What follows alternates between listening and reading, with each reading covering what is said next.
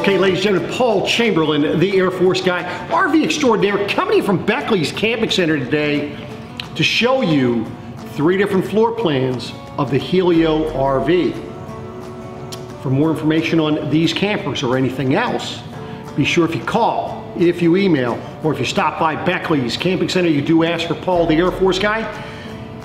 If there's another particular RV that you'd like me to review for you, if there's a particular system you'd like me to review, or anything else, by all means just reach out to me. I'm going to have the specs for these as well as my contact information at the end of this video as well as down below. If this is the first time that you're joining me, I appreciate you watching. Do go ahead and subscribe to my channel. Just down below you'll see the subscribe button. Right next to it is a little bell. If you would like to be notified when I'm putting up new videos, click that bell as well and you will be notified every time I'm putting a video up. But let's get on to these campers.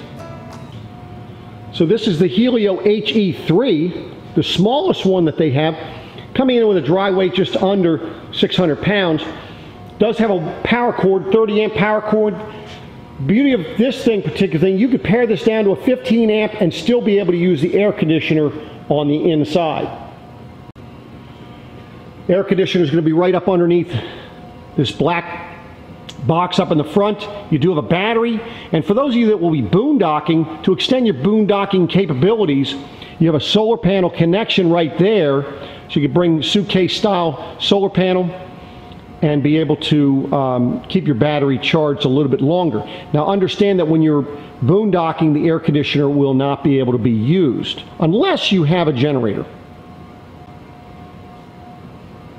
Now right here is a 110 GFI outlet, so that way there while you're camping, on this side here you can go ahead and set up a tent to stay underneath, one of those pop-up tent styles, and then you can have some music, maybe some different crock pot, different things like that to add to your camping enjoyment.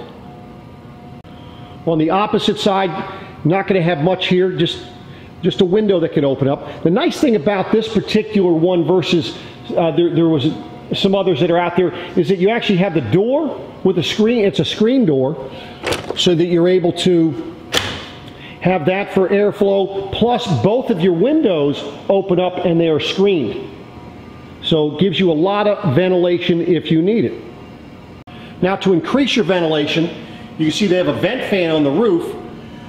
Now you can use a small vent fan like this one here, or you can go ahead and upgrade that to like a fantastic fan, so you can either be pulling the air in or pulling the air out. Looking down in your camper, as you can see, it's built for 2. This bed area is 74 inches in length, so it's 6'2" by 42 inches wide. As you see, you have a bright light. You can see nice in here. Everything's white. You have 110 outlets up in the front there, as well as 12-volt outlets and USB. So you see there's your USB charging station or your 12-volt. Now, as you can see, you also have a window-style air conditioner in here, and boy, does this thing put out the cool. I tell you, it gets nice and cold in here if that is the way you like to sleep.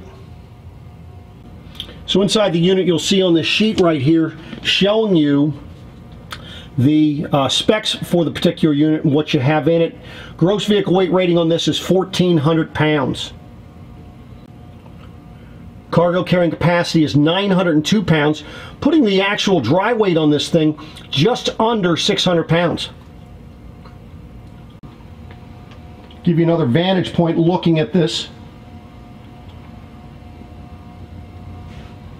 And you can see the light in the back above the door, and that actually has 2 settings. You have, so that's on right now, it's bright, but you push it again, it'll go off, and then you have a smaller setting, so it wouldn't be as bright if you wanted to. So now they also make 3 other Helios. They have a Helio 02, 03, and 04. I'm going to be able to show you the 02 and the 03. And what they correlate to is how many people you could sleep. So the 02 being 2 people, 03 3, and 04 4. So starting with the O2, what I want to do is kind of talk to you about the construction of the camper. So when you're looking at your walls, this is what your walls look like.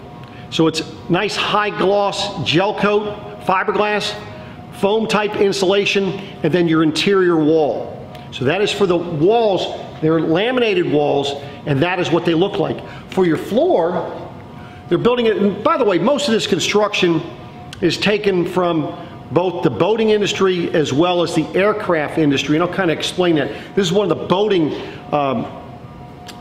industry, from the boating, this is the floor. As you can see, it is wood, and it is encased in fiberglass, making for a nice firm floor, and from a structural standpoint, making it very hard as well. The roof itself, this is a molded fiberglass cap. It is two-piece, and we'll show you that as we walk around. So let's show you the rest of this. So your dry weight's going to come in under 1,600 pounds for these. These are aluminum framed, and quite the nice looking camper, if I might say so myself. On the off-door side, of course, this is where you're going to have your electric hookup, your water heater, water hookup, freshwater tank. Notice how they put the freshwater tank at the back of the RV. And then, of course, this is a vent for both your black and your gray tank. Your LP bottle and battery are going to go right up underneath this little cover here. As you can see, they tuck quite nicely down under there.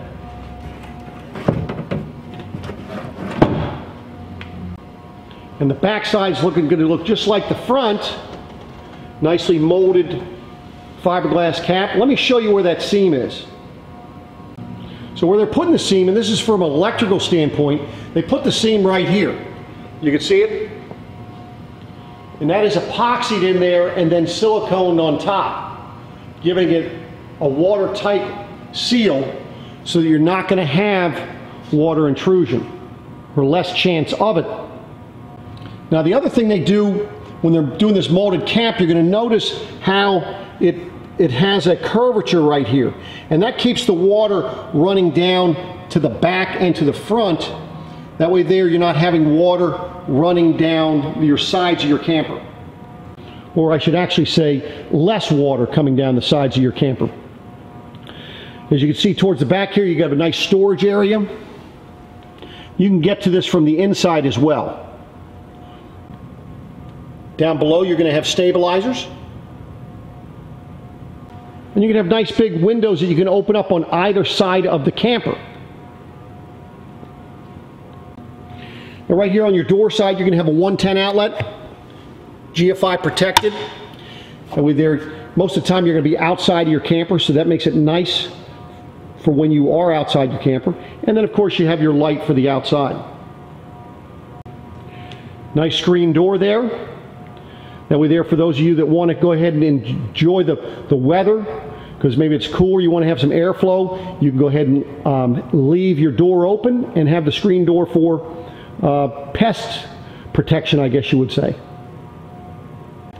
Coming in your camper, you're going to notice a step. And when I was talking about aircraft construction, that's what they're using for these doors, for the cabinetry in here. It's a honeycomb style construction with the aluminum frame, making it lightweight and very, very durable. So that's what you're going to see on the inside. Of course, you have the inside kitchen. Notice how you have a light right above your faucet there. And let me pan towards the back. So you can have your nice refrigerator. It's up high. You have a power vent fan in the roof. And then the bed, your bed area here, when you fold this dinette down to a bed, it's going to be 63 inches from front to back, so width-wise, and then 73 inches side to side. As you can see, you have a window on the other side. You have a place to hang some clothes. Your thermostat for your heater there. Also for your tanks, you can check your tanks, which are right up above your refrigerator. And this one has the power vent fan, so you can be pulling the air in, or you're going to be pulling the air out of your coach. Now, if you decided you wanted to have an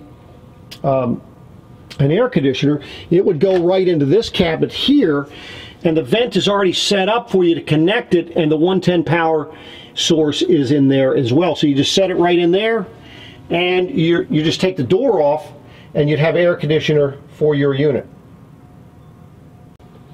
As you can see, they have the locks on the door, so they're not going to come open while you're traveling down the road. And notice how it's a full extension drawer glide, and it is 4-sided wood.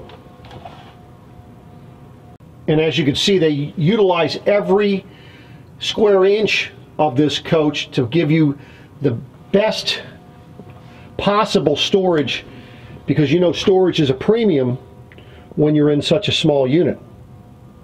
Down below your dinette, you're going to have, of course, your heat ducts, charging station on this side, so that's your 12-volt charging station. Your breakers and fuses on this side, along with your 110 outlet there as well. Now, as you come in the door, this is where your microwave is going to be located. Right above that is going to be your 2-burner cooktop, but notice how they have the glass top on there, so when you're not using it, you've got nice counter space. And then the cover actually adds as a nice backsplash. Right up above it, you have a little spice rack mounted on the wall for you. You're going to notice the ceiling, it is a padded type cloth ceiling, giving you additional insulation factors there.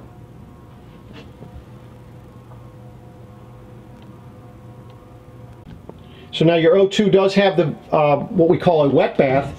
So you're going to have your toilet as well as your shower in here. People always say, well, Paul, how are we supposed to take a shower? Well, in these, when you have a wet bath, typically what you're doing is you're sitting down in the toilet while you're taking your shower. So that is in your toilet area. And notice how you have a little vent for that bathroom. So I mentioned the refrigerator earlier. Now this particular one you're going to have, it's going to be both, it's going to be an automatic RV fridge, meaning you're going to be able to work it on 110 or on propane. As you can see, you have nice little refrigerator and even have some freezer space.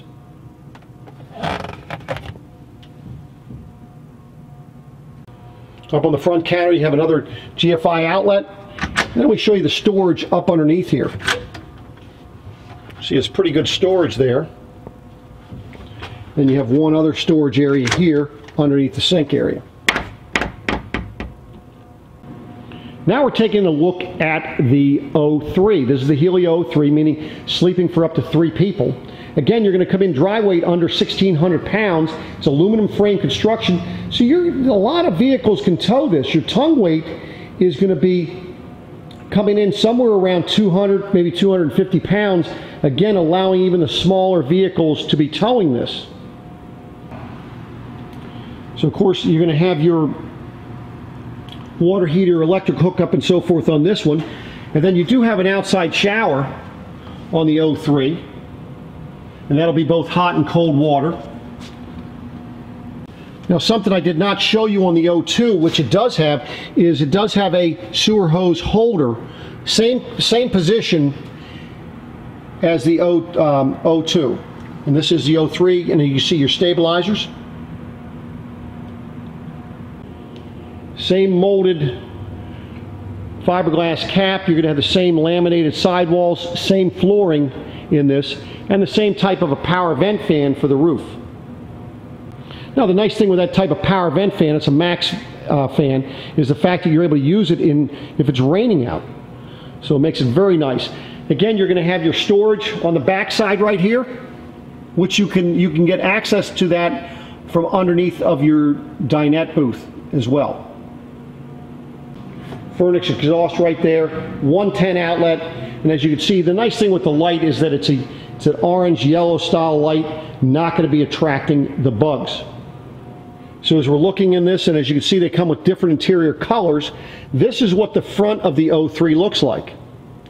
So this would be your third bed, but the nice thing is now you have 2 different dinette tables if you need it. Now, so the front bed is going to be roughly about 26-27 inches wide by 73 inches in length, and as you noticed, when I was standing outside, it does have a porta potty in here.